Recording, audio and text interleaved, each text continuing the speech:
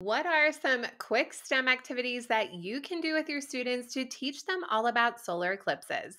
In this quick episode, I'm going to be sharing with you 3 ideas that you can get started with.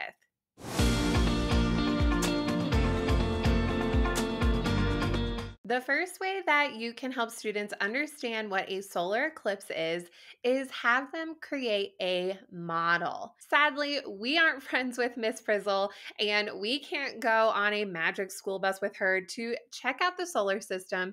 So, the next best thing is for students to create a model and understand what is happening with the moon, earth, and sun. With your model, make sure that the moon is able to move in between the sun and the earth and can demonstrate those different types of solar eclipses. I've been really excited learning more about solar and lunar eclipses. So I actually created a model that you can use with your students that comes with all of the printables, the directions written and printed for you to not stress about it. And it's a really cool way for not only students to learn about how solar eclipses work, but within this same model, they actually can explore what a lunar eclipse is and what that actually looks like. So, this activity is teaching them even more than what you would expect. The second way that you can teach your students about solar eclipses is add in an element of robotics. There was a really cool activity posted on Wonder Workshop social media and their blog where they had a sun, moon, and earth and created a way for Dash the robot, their all-star robot, to demonstrate the process of what a solar eclipse is. This does take some engineering of where to place the sun and the earth in the appropriate spots, and also how to code Dash the robot to show the solar eclipse.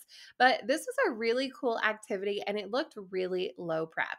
And the third way that you can teach students about solar eclipses, and if you are in a place where you can view the solar eclipse, make sure you have those safety glasses. But another way that you can view a solar eclipse is making your own solar eclipse viewer. I collaborated with We Are Teachers and actually had the chance to engineer a way that you can look at a solar eclipse safely by using a shoebox. There is a full video and blog post all about this, and just like everything else I just mentioned, I will link that for you in the show notes.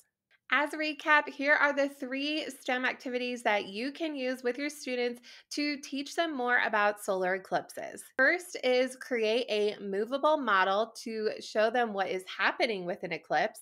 Next is add in an element of coding and robotics, such as Dash the robot. And third, create a different version of a solar eclipse viewer, maybe one with a shoebox.